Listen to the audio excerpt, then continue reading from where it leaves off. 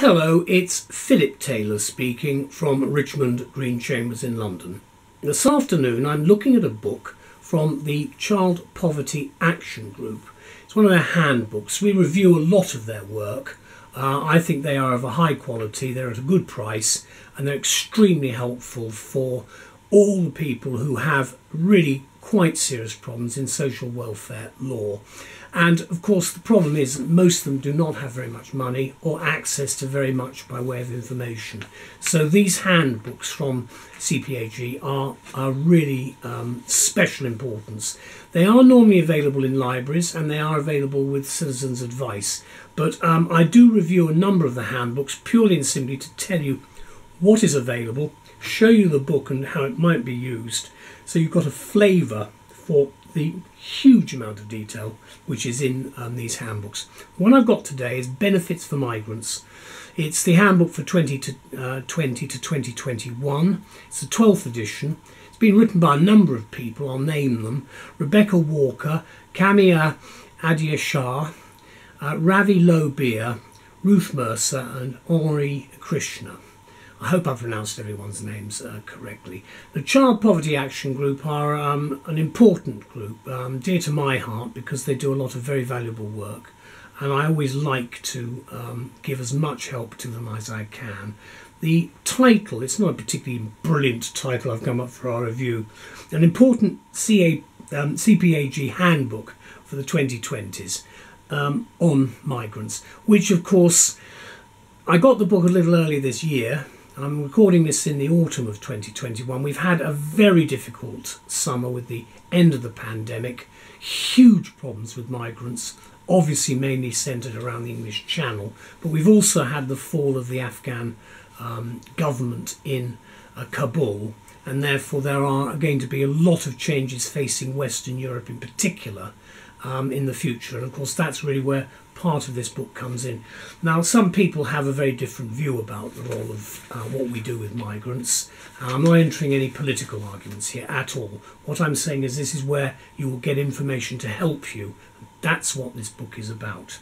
The new 12th edition then of Benefits for Migrants came out in 2021, and it arrives at just the right time in my view for the period of change which we are facing in the UK as we enter what I'm going to call, I hope, touch wood, the post-COVID pandemic era. Obviously we're getting to an end at the moment of it, but it's going to be with us for a long time. However, we've still got to get on with our lives. The book has firmly established itself, in my view, this particular handbook, as the leading text on social security entitlement for people who have come to or who are leaving the United Kingdom. Now I say that because it's about people, specifically the benefits for migrants. Now let's have a look at the book. It's a paperback, it's a big book. There's the front, there's the spine, and then there's the back. You can see there's a shaded area. The shaded area is the various chapters. You probably can't see them too well there. And then at the back are the appendices. And if I go to the back of the book, you'll see there is a very detailed index by page numbering. Now if we go to the front of the book, there's the front page there. Then you've got detail about the Child Poverty Action Group, information about the authors there and what they do. Then some acknowledgements, which I'll refer to in a few minutes. Then a content section split into all the various parts, quite a large number of parts all the way through. Then what you've got is a very useful abbreviation section. Then the introduction. Now the introduction starts off, as virtually all of the handbooks do, with how to use this book. Now if you are using this book, do read this chapter because it tells you where to find things.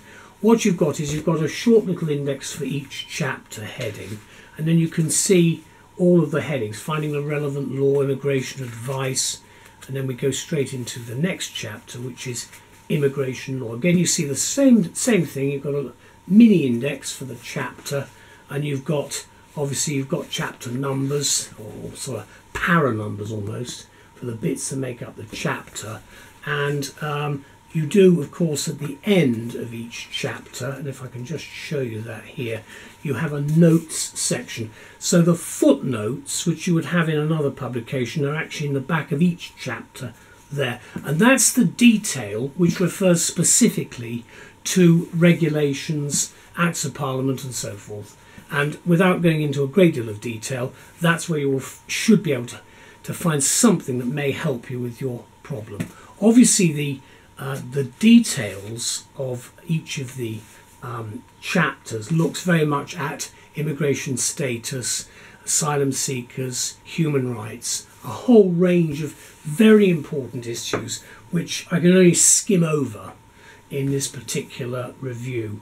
What I will do is just show you the appendix at the back. What you have got, which is, sometimes it's at the front, but in this book it's a glossary of terms, very useful because it's going to be a problem for a lot of people to try and understand what some of the words mean. And also, of course, if you are not, if English is not your first language, you are also going to have quite considerable problems. But following the end of the post-Brexit transition period, which took place up to the 31st of December 2020, and that's nearly a year ago now, new rules took effect from the 1st of January 2021. That's why this book is so important, because it's obviously looking at the new regime. It significantly changes the benefit entitlements of migrants, and the publication therefore of the 12th edition of the handbook is very useful because it ensures advisors get the latest information on these changes.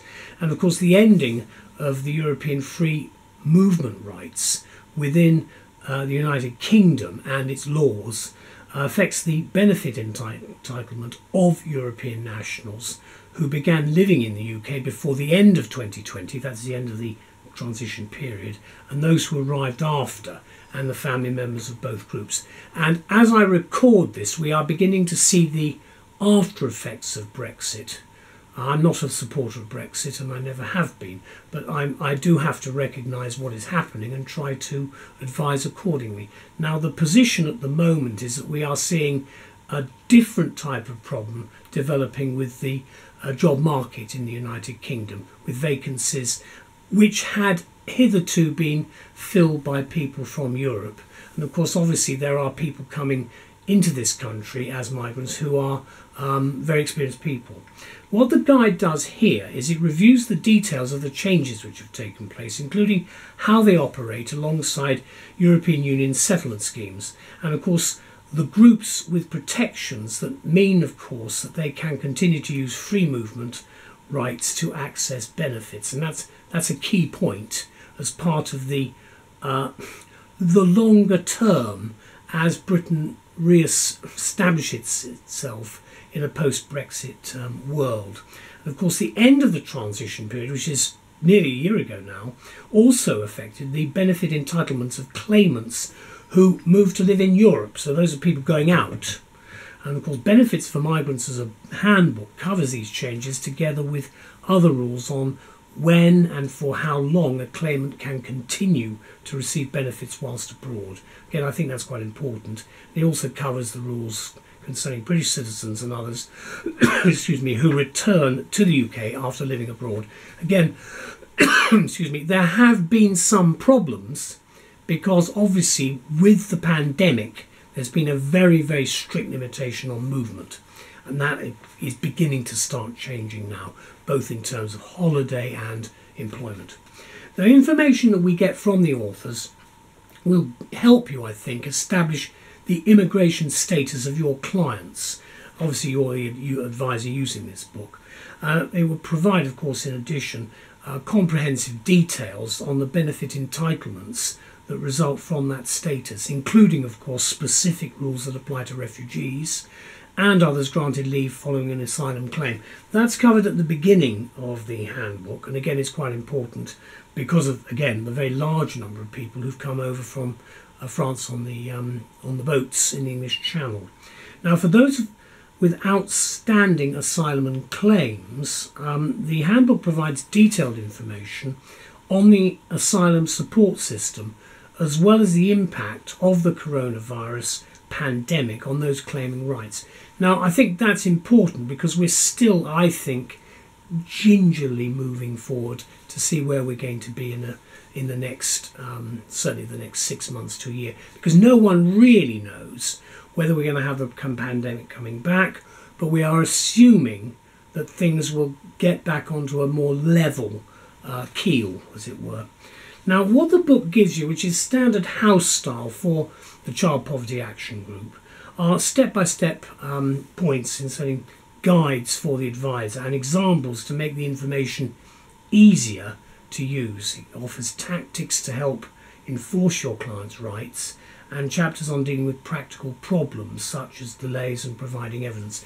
All of those points are really quite important because, again, it's really a complex process, and the handbook itself is fully indexed and cross-referenced for both United Kingdom and European Union legislation and case law. And of course the handbook should also, in our view, be on the desk of every person advising European and non-European nationals living in the United Kingdom at the moment, and claimants of all nationalities who have recently arrived in the UK or who are going abroad. Remember, it does work the other way. Now, I say that because this is an emotional area for a lot of people. A lot of people don't like migrants, they don't like what's going on at all, but the fact is we have to deal with that problem as advisors, and it's not a question of making a view known about it, it's trying to help the people who need assistance. The date of publication of this new book is cited at the 15th of February 2021, recording it much later in the year. The law is correct as at the 1st of March 2021, and that includes regulations and and judgments delivered up to that date. So that means that it's relatively recent, and of course we'll have to see what happens in the next year or so. One last look at the book. There it is again, front, spine and back. And if I'll open it in the middle. European Union Coordination Rules, Chapter 16. The principles of coordination. You can see again what you've got here. You've got you've actually got quite a large amount of information. That's really a sort of standard schedule which sets out the various things you can do. And it also talks about which benefits are covered and so forth. You should have here everything that you need. And I'd like to just conclude by saying thank you to the Child Poverty Action Group. These books are very important. They are not expensive, and they do make our lives so much easier. This is not an easy area, and a lot of people that I've come across really have not got a great deal of knowledge of this. But unfortunately, it's like a lot of stuff we have today as lawyers. It is so complex, and it's been made, I think, additionally complex. It's not needed. It should be simplified. But we're not here to talk about that. We're here to see what you can get by way of benefit from the book. And I hope I've set it out for you. So a big thank you to everybody, and good luck. Bye-bye.